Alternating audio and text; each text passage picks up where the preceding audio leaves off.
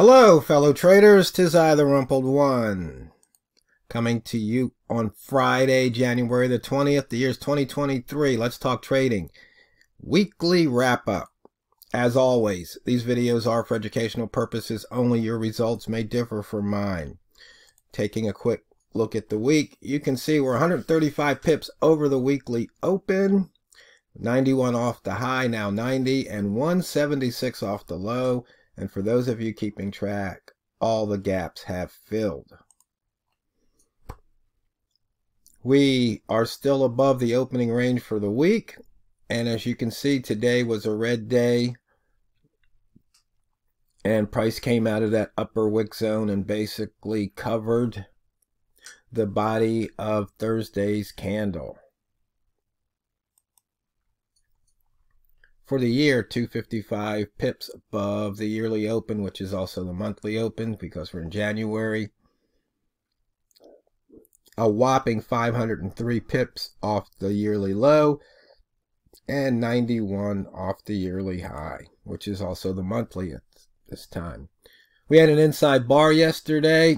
It looks like we broke it to the north by about, a half a pip, and then price turned around, slammed down, and as you can see, we're 53 pips off the high. But we've only got about 62 pips of range. Lots of inside bar action to be had. 62 pip range, but you can see there's other pairs. These yen pairs are definitely over 100 pips.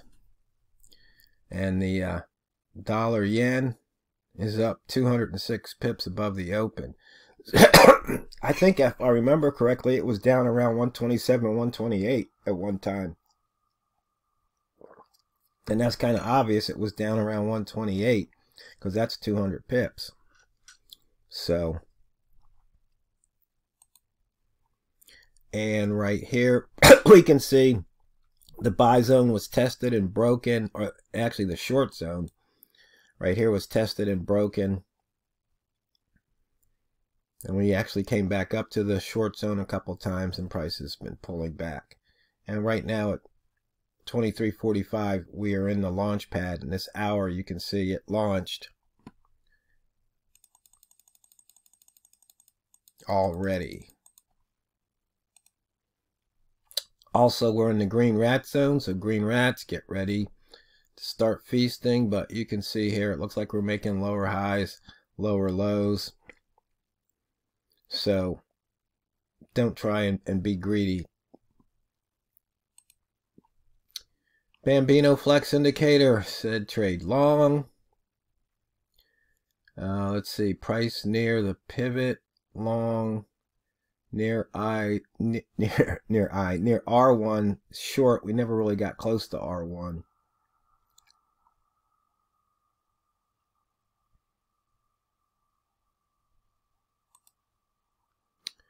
So for the week we've taken out the pivot, for the month we've taken out the pivot, and for the day we've taken out the pivot.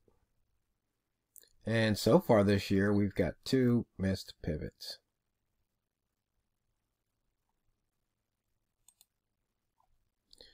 In and out of that upper wick zone to the downside, in and out of the lower wick zone to the upside. Weekly range 266.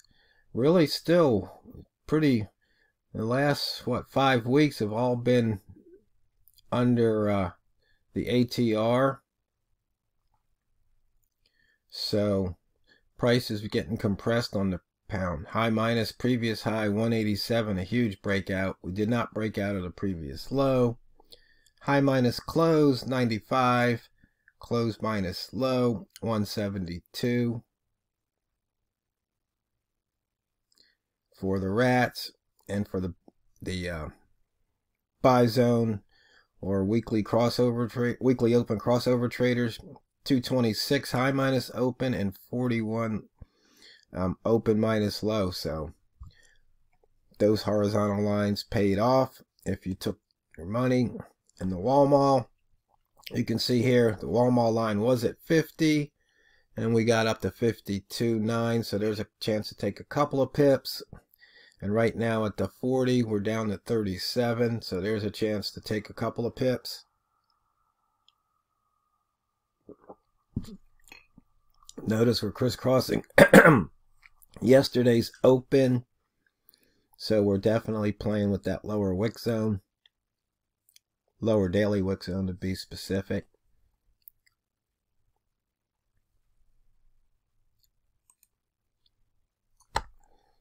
And as you can see here, using the 3-level ZZ indicator, we put a 3-ball in down here at the 34. If we break 38 and the ask is already above it, and that's something, you know, when you're making these trades, you have to remember to account for that spread.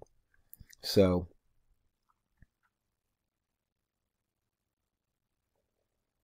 and on, actually maybe I should do that on this particular chart here. Go to properties, show the ask line, and so you can see the difference between the bid and the ask right there. And one thing that I've kind of learned when I'm trading is you have to be patient. Let the ask line get below the current high if you want to go long, and then you take that trade, because then if it pushes up, you're starting to make money. If it doesn't, see, because otherwise if you were to go long here, it could easily hit that point, turn around, and you get inflected. As I always like to say, I seem like I'm Mr. Inflection Point, and that's one of the causes of inflection. As you can see, we came across the 40, the launch pad, up 3 or 4 pips.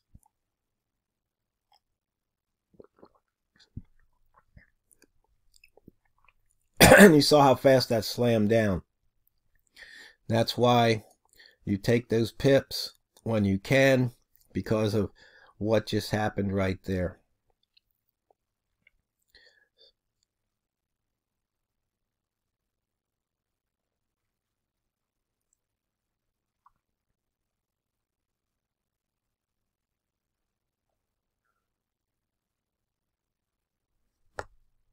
And just watching, and then you can see price moved up, but you noticed that the ask line was below that high, so if you were to had jumped in again, you could be making money.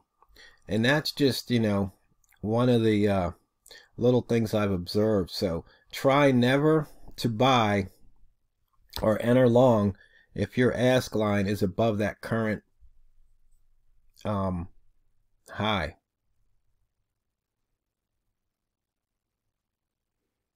And sometimes you might want to be tempted, but that's one way to avoid getting inflected.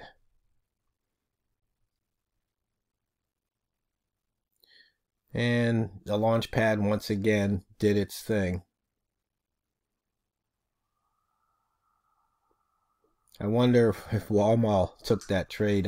We were talking earlier, and when I got on the phone with him, he said he was down and he was thinking about quitting trading, but I'm his good luck charm when it comes to trading. He's up huge right now.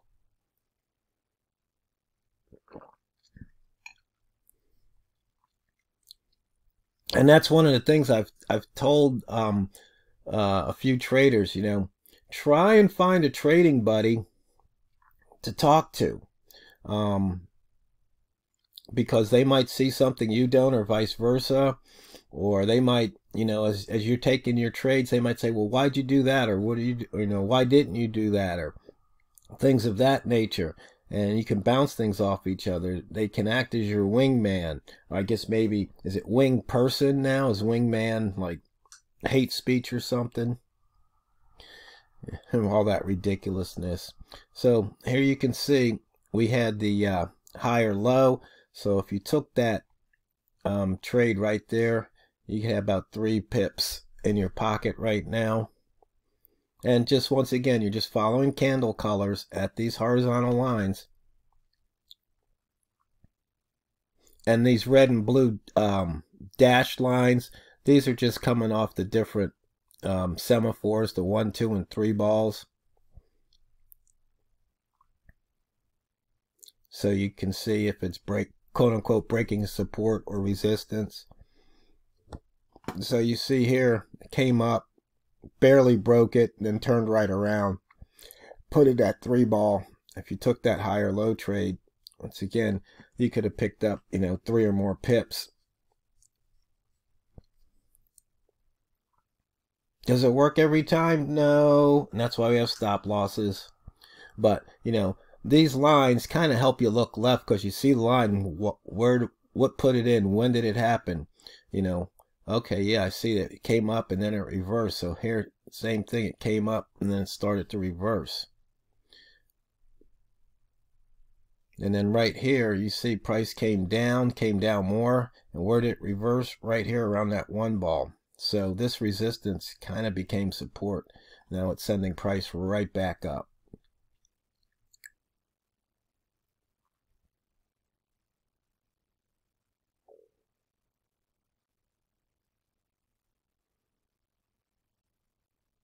And once again, notice right here, after we put in the 2 ball, price tried to close above this line. It did it once and then it fell. Well, right here, price had just moved up above, this line right here, this highest low, and then it's struggling. So let's see what happens.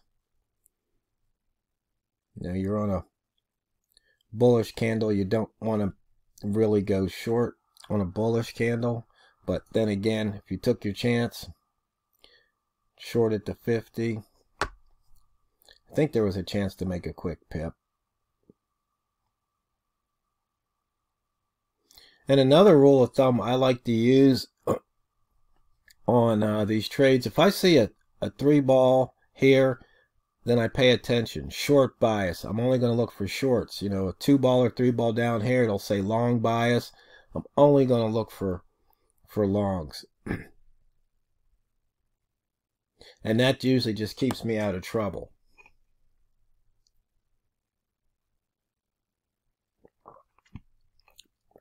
And once again, you can see prices failing to stay above the 50. And there's a couple more pips to be had.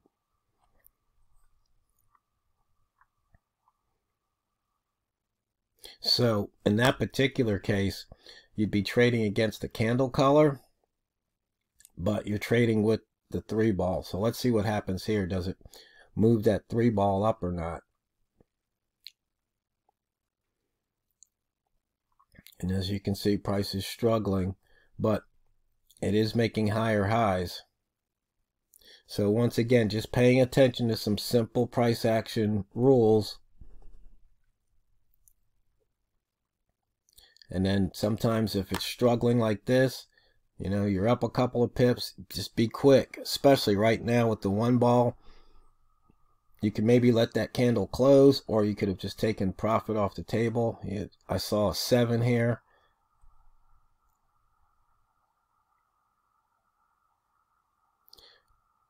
And sometimes if you're up nice like this, let the candle close, because sometimes you get rewarded and sometimes you don't. So right now, there was a chance for 7, you're only going to get 5, but that's not bad. And right here, it's pushing back down. There's your 6. And now you're up 8, 9.